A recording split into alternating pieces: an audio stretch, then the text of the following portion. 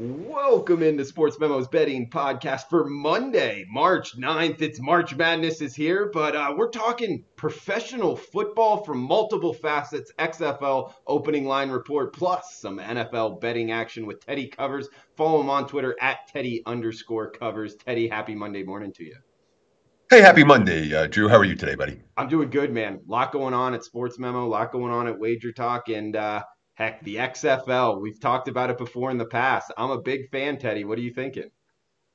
Well, first of all, I want to give you a shout out. Another 5% big ticket winner. It was a little bit of a sweat with LA, but they rallied from behind to get you the money. And I know you've been doing very well in the XFL. You're doing pretty well across all sports. I got you 11-3 your last 14, Drew. So keep up the good work, my friend. And congrats on another 5%er. Cashing. Second straight week you've done that in the XFL. Well, thank you, Teddy. And yes, you're right. They started off 17-0 on the wrong side of that, and I was laying 2, but LA did come back and cash that 5%er. So thank you for the shout out, Teddy. But we got 4 games this week in the XFL. Start off at the top of the card here. And guys, we're talking about 11 a.m. Pacific on Monday. And really, there is not a mature market right now. So we're just going to be going over our numbers. And Caesars actually just released numbers right before we started this pod. So we do have those out, but no totals. We'll break down these 4 games and then get into the NFL offseason betting markets with Teddy Covers. We got Houston at New York here, Teddy. Houston, the Roughnecks, what a lot of people are going to be power rating the number 1 team in the XFL. We're seeing Caesars right now with a -6. Guys, we did a little thing off camera here where Teddy was reading the numbers off to me from Caesars. I put Houston -3, mainly because we've seen this home road dichotomy in the XFL, not really favoring away teams. I know Houston is power rated higher. We're seeing a -6 now in the marketplace at the New York Guardians. Teddy, any initial thoughts here with Houston at New York? Well, the first bets have come on Houston here. This opened 4.5. And again, we literally are talking about one book in the world that I know of that has numbers as we're talking. Let's give Caesars credit. Some of the books that posted early last week didn't post early this week for whatever reason. Perhaps it didn't work out in their favor. But the bottom line here is that of the 4 games, we've seen 2 of them have 1.5 line moves. Based on fairly limited action. This is one of those games. Houston opened 4.5 and now bet up to 6. Both teams winning this past weekend. I watched Houston-Seattle. If you watched early in that game, I mean, Seattle, they ran the ball down the Roughnecks' throats. And then all of a sudden, Houston picked it up offensively and made some defensive adjustments that they needed to make, and they pretty much dominated the rest of the ballgame. So one thing that we like teams that take a punch and can punch back, and Houston did that again this past weekend, which is a positive. The Guardians feel like every game they're in, they're either the right side or the wrong side, you know? Yeah. And I remember when they played in D.C., and, the offensive line wasn't blocking anybody. And there was, it didn't matter what the number was in that game. That offense wasn't going to do anything. That wasn't the case against Dallas. They had their success against the Renegades this last weekend. Is that a buy sign on New York? That's my question for you. Because Houston, we know, they are one of the favorites to win it all. Guardians, they've been a little bit more inconsistent than that, but their A game has been pretty good. Yeah, it has. And the Guardians, they got kind of a defense that gets after it. Their quarterback, Perez, a guy I really didn't know coming out of college. I believe he went to, some Division II school, something like that.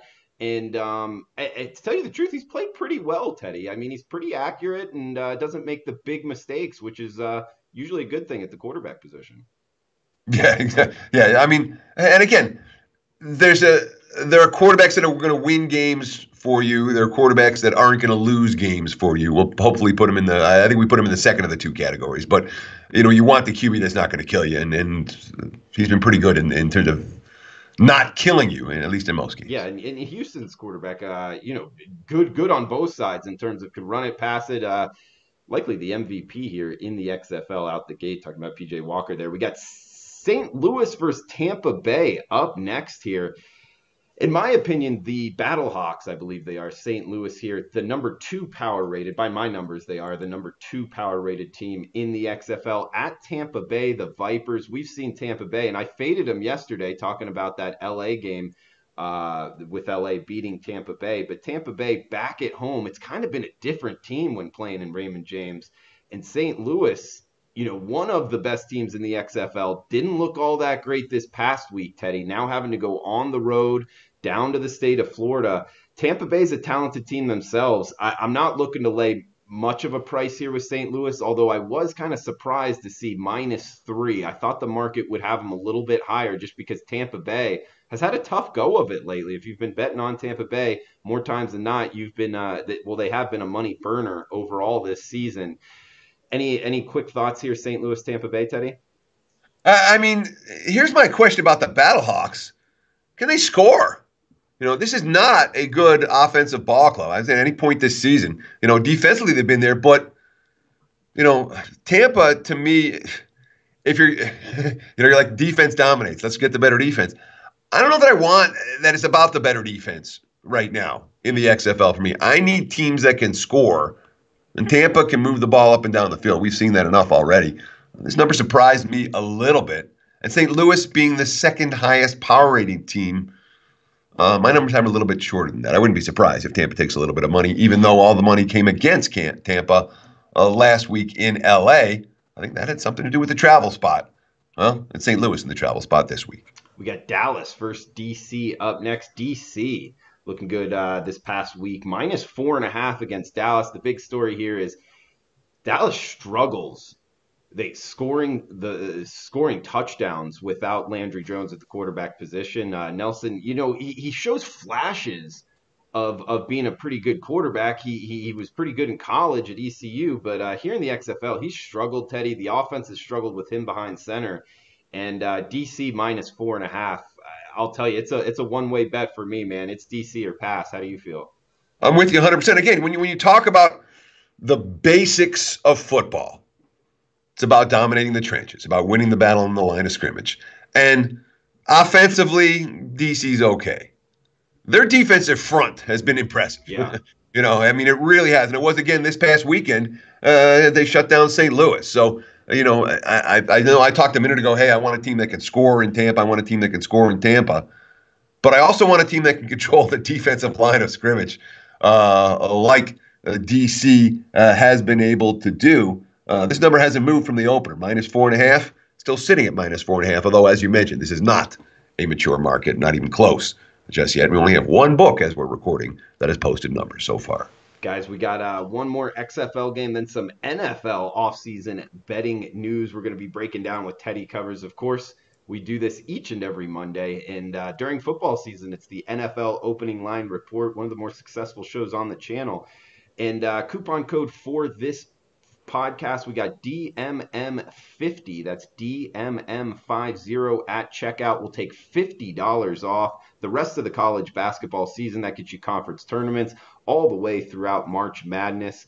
$50 off any handicapper, sports memo, or wager talk. Teddy covers a great choice here, guys. 61% last 2 years in March. He's 59% college basketball the last month. So headed in the right direction with Teddy covers. Sportsmemo.com. Use the coupon code DMM50 at checkout. It will work for any handicapper. Myself, Drew Martin, I'm hot right now. Also, Wager Talk, any handicapper on there as well. We got LA at Seattle. Last game up here, Teddy. LA -1 on the road at Seattle. LA was good to me this past week, Teddy. Good quarterback.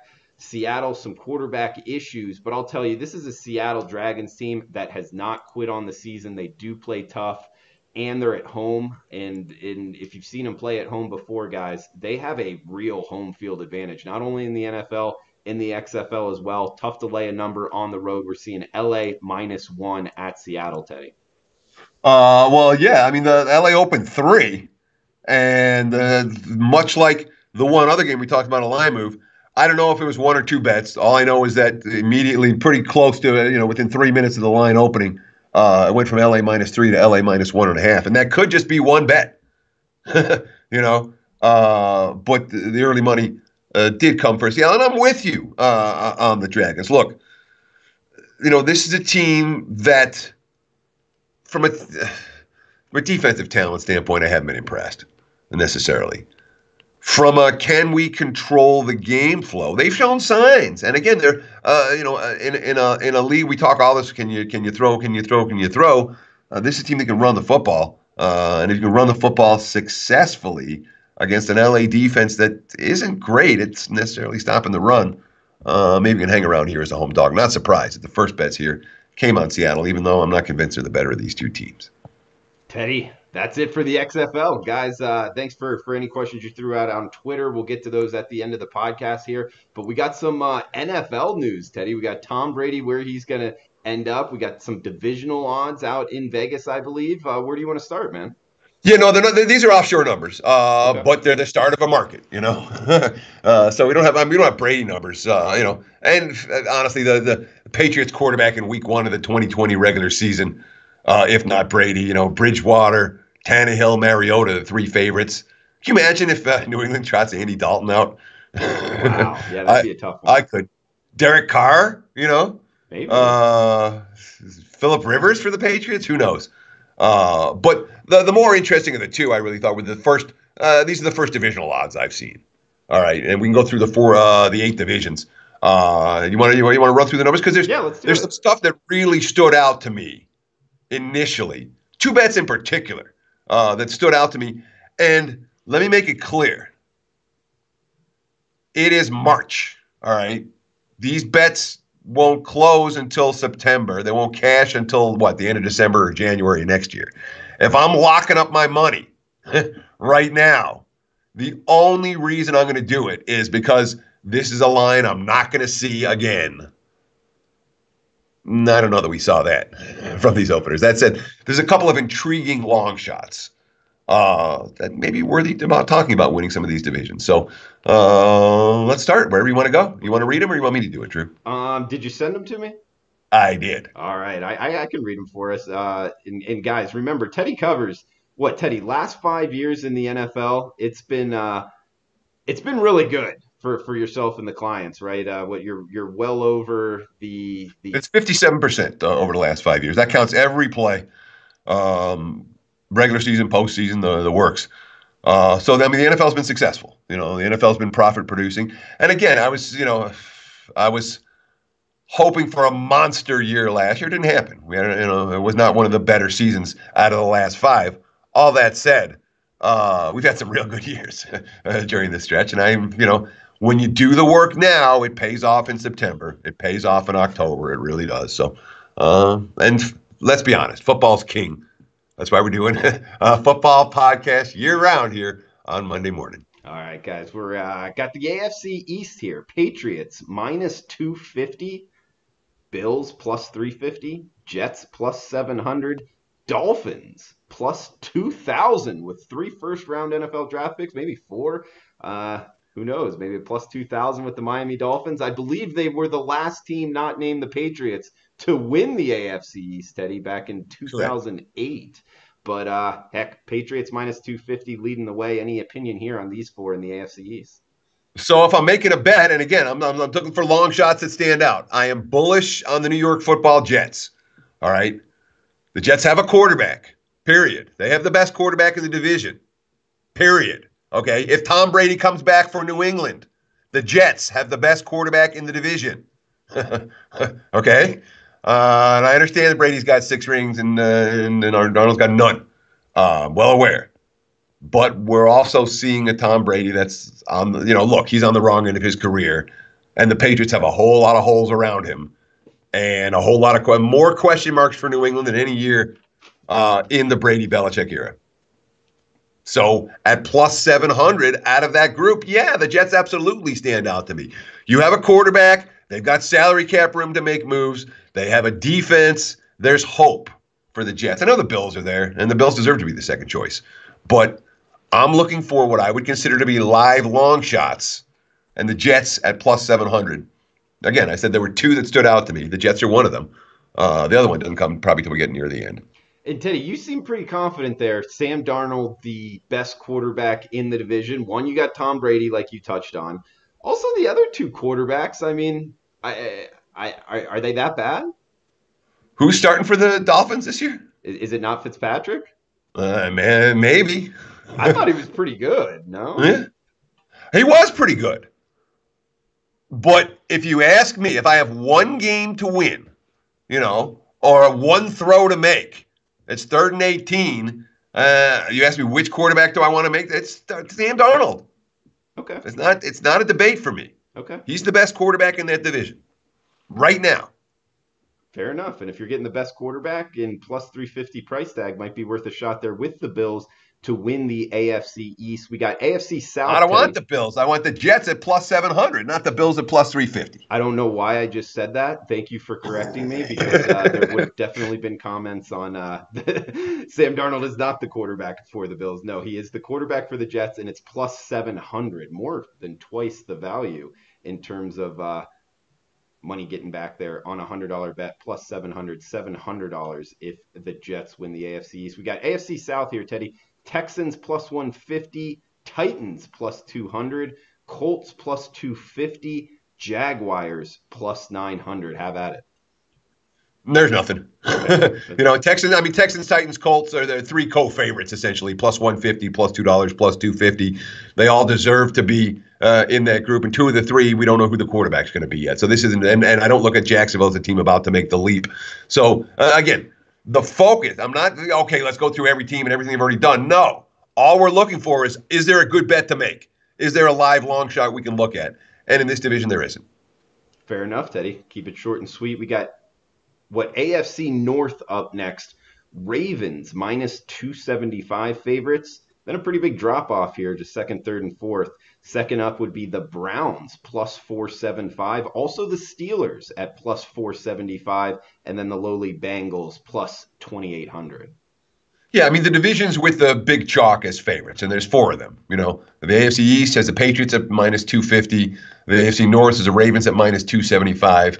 The AFC West has the Chiefs at minus 450. And the NFC South has the Saints at minus $4.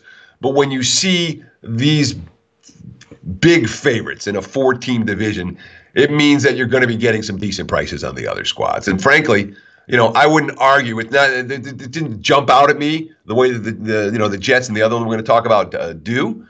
But I wouldn't argue with anyone taking a shot with Cleveland or Pittsburgh, in the plus 475 range. Both of those teams, in theory, should be capable of competing for this division. And while Baltimore, brilliant in the regular season again last year, be interested to see if they're able to have that similar success now with a little bit more film on what Lamar Jackson can do and what the Ravens' game plan is supposed to be. And they still have some defensive questions. So I do look as the Ravens as being a potentially vulnerable favorite there. If I was going to make a bet for the AFC North, it would be one of the two. Again, I'm not looking at the Bengals at 28-1. I don't see that happening. But the Browns or the Steelers, plus 475, I wouldn't talk anyone out of a bet on one of those, even both, to win that division. Yeah, I mean, I guess you could double it up, plus 475. But what do you see in the Browns that kind of makes you think that they have a shot here, Teddy? From a talent standpoint, the Browns were the best team in the division last year. All right, they didn't execute.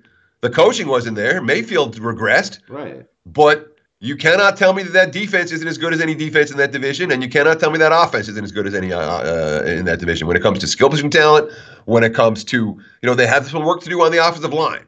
And that's the one area that we need to see improvement for Cleveland and moves in the offseason from the Browns. But I would expect with the new coaching staff and perhaps this time a competent coaching staff that the Browns won't underachieve as much as they did a year ago. Teddy, that was an underachieving team. Teddy, I want to punch back a little bit because the Browns with the best I guess the most talented offense in the division. I would go towards the quarterback position, and in saying that, I would rank the Ravens because I feel that they have a better quarterback, and the Steelers possibly ahead of them. No, I wouldn't. Okay, but. If Cleveland's going to win the division, they have to fix the offensive line. And that's the area where we're looking for improvement over the course, between the free agency and the draft. The Browns got to fix that. If they fix that, which they will. But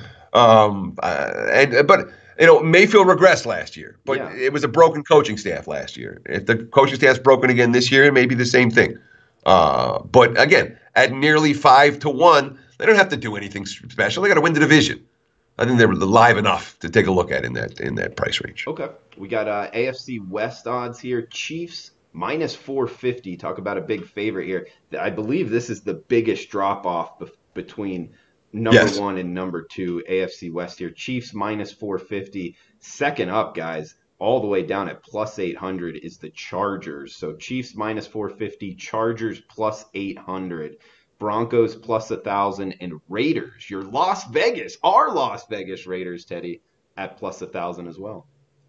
Yeah, no bet to be made here.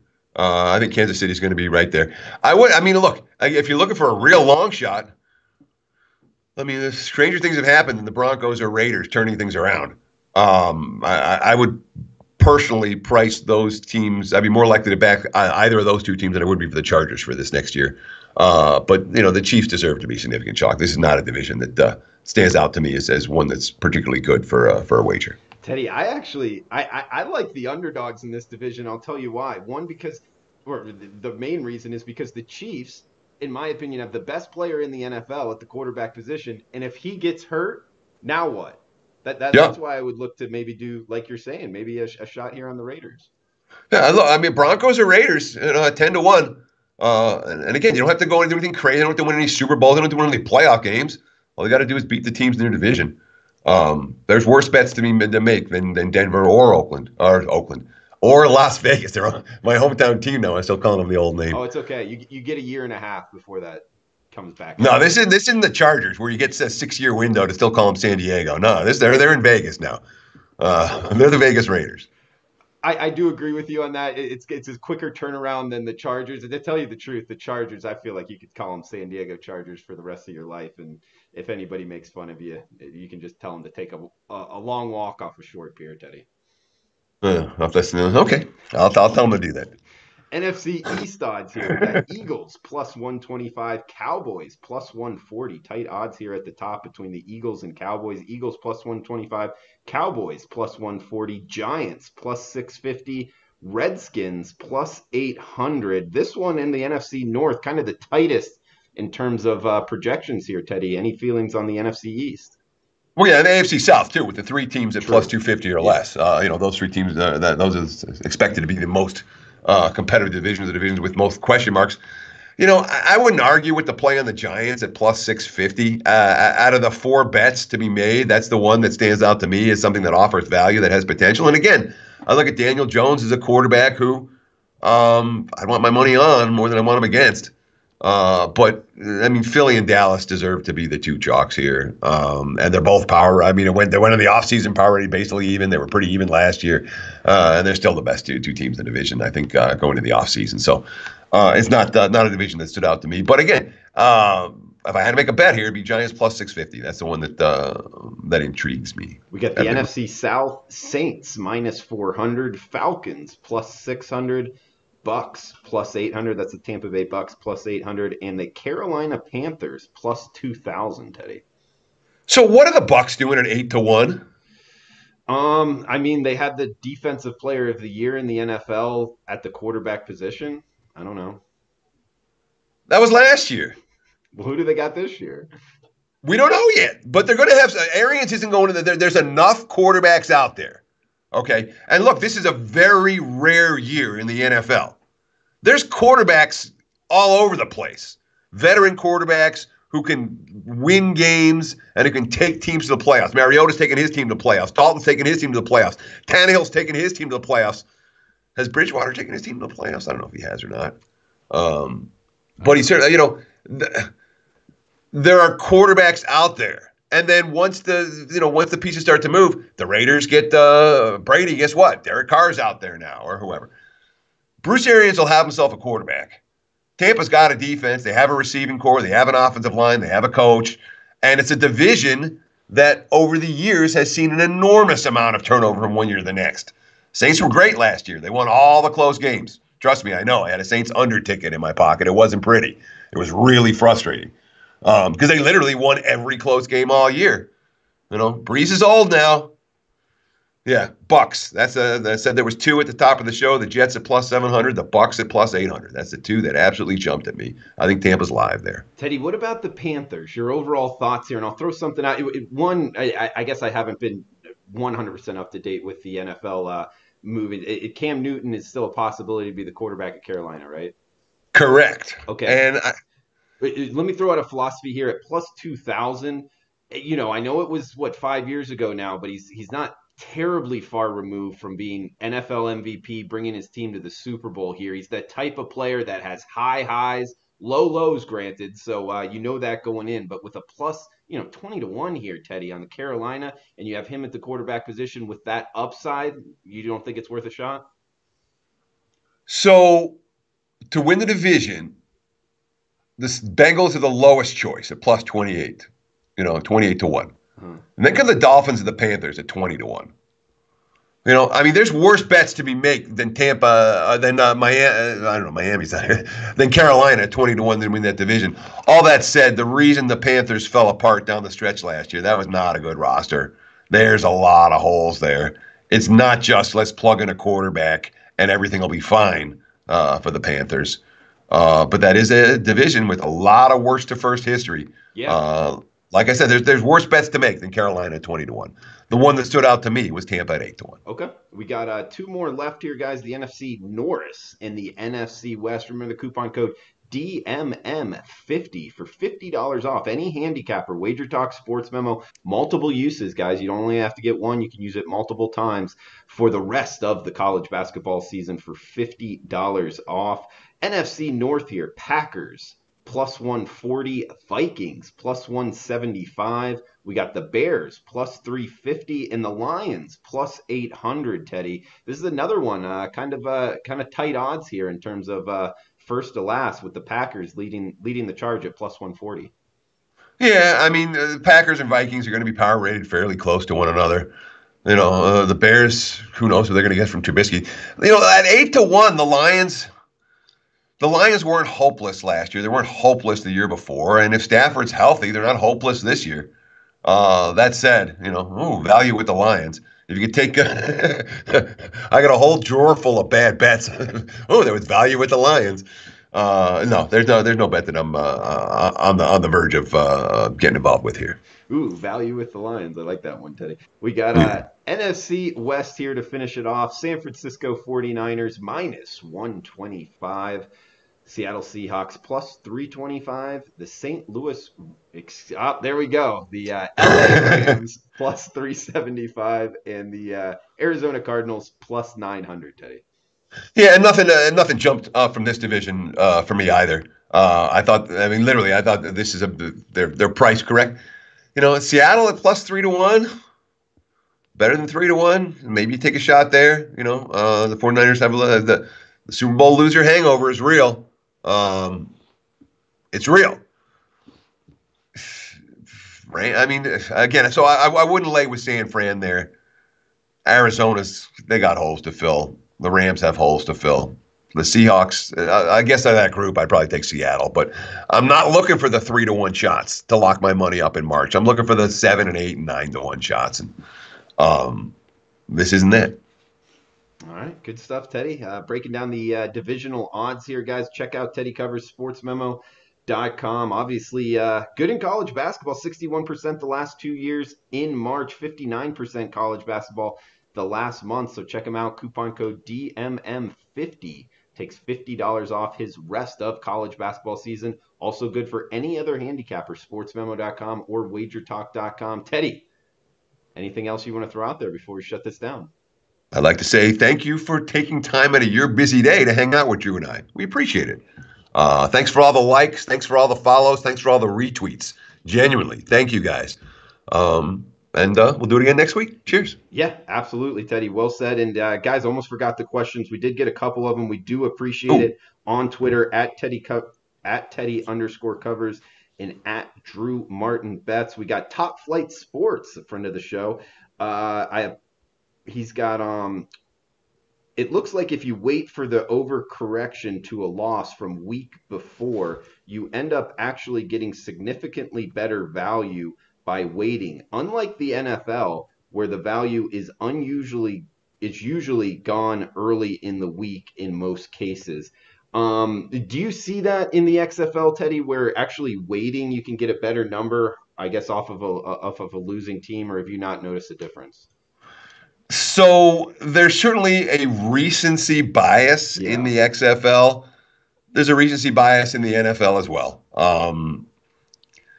The NFL is attracting on a week in, week out basis about 1 million times more wise guy dollars than the XFL is attracting. Really? Well, yeah. Well, I meant I know total money wagered, yes, but what would be the reasoning for, I guess, more sharp bettors not to get out early in the XFL because it's a more inefficient market? Because the limits are lower. Yeah. You're a syndicate. You're not going to be worrying about making it's not about making $500 or $1,000 bets. It's about taking positions where you're getting down 50 grand or 100 grand on a game like they do in the NFL with the sides and the total moves. And you It's can do that in the NFL, 100 grand right off the oh opener. yeah. Are you kidding? When you're talking about dealing with, I'm not talking about legally. Okay.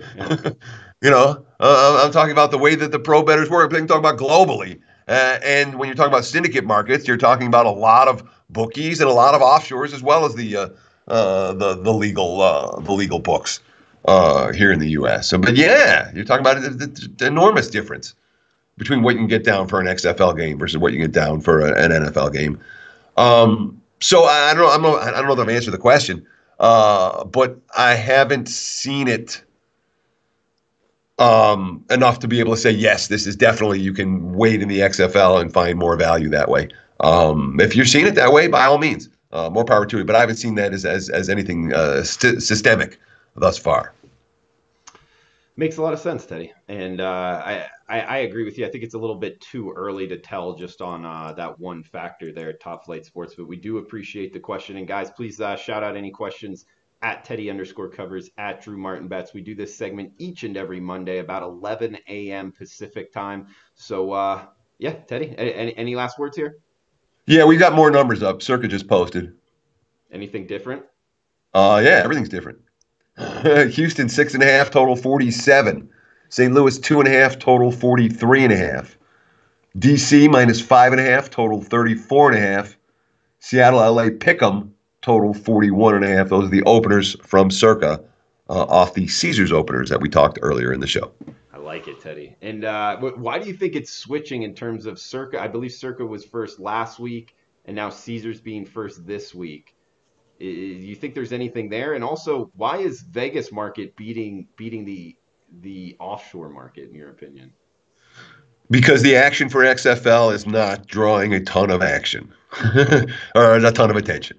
These aren't the offshores haven't made a whole lot. They're not putting a ton of effort and energy into it because there aren't a whole lot of people betting it yet. Okay, and do you think that there's something there? This is just off the top of my head because I think this is the case. Do you think that the actual money being spent, the resources are going more into the legal market now, with it becoming state by state, becoming a much bigger market, and the offshore market becoming a smaller market, that this is something that's going to be more than just the XFL? It's going to be more in all sports betting?